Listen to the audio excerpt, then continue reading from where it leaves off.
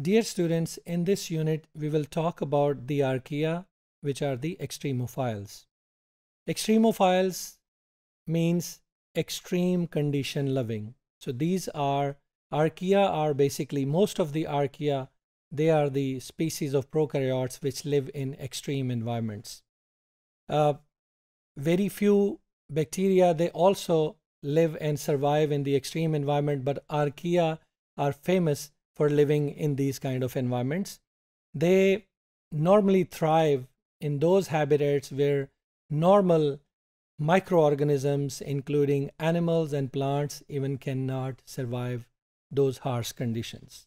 The example, we talk about the archaeal examples, Methanopyrus cannellari. It's also called strain 116. It grows at highest temperature of 121 degrees centigrade in the thermal vents deep down in the ocean, and this is the highest recorded temperature an organism can survive.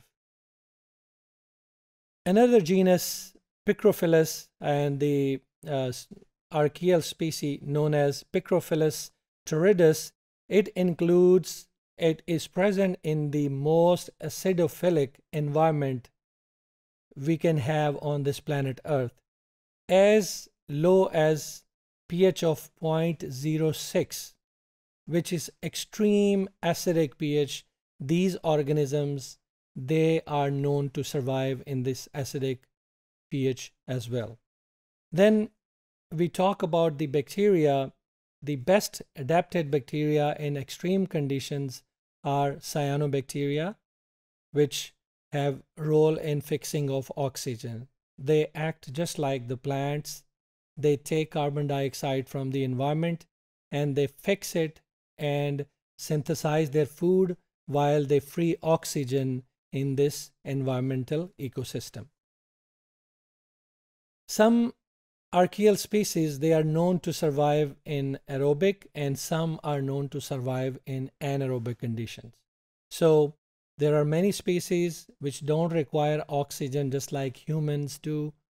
They can survive without that oxygen. And there are some species which, just like human, they require oxygen to survive and thrive. These archaeal species, they are involved in the environmental nutrient cycling in different ecosystems, even in plant ecosystems. We will study their role in some other units in details, but their role is that they take any element like sulfur or carbon or oxygen or you name it, different elements which are recycled in this ecosystem so that this world can inhabit a large number of different species, a huge number of biodiversity.